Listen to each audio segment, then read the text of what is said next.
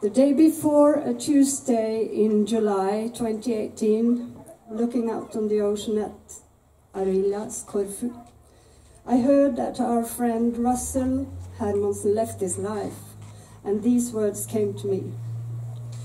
The poem I called Next Time. I think that was one of his favorite lines. I didn't meet him more than once here, 2 years ago, but I think we knew each other always.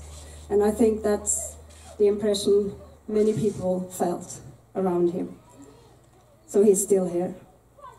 But what made also a special impression on me was his profound and deep interest in Qigong. And we had a morning session outside on the day after the last festival.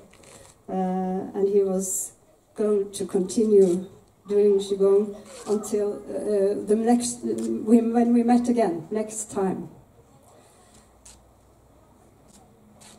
Can we take it anymore in this vulnerable world of despair and perversion? Another loss, another warm-hearted human being leaving us behind. Sadness, yes, and loneliness, but no, not one more to lose now.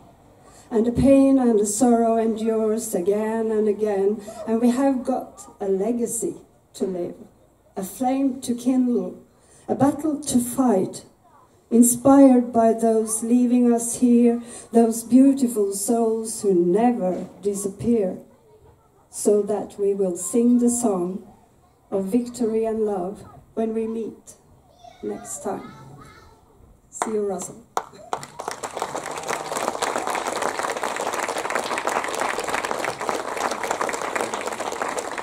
Tack så mycket.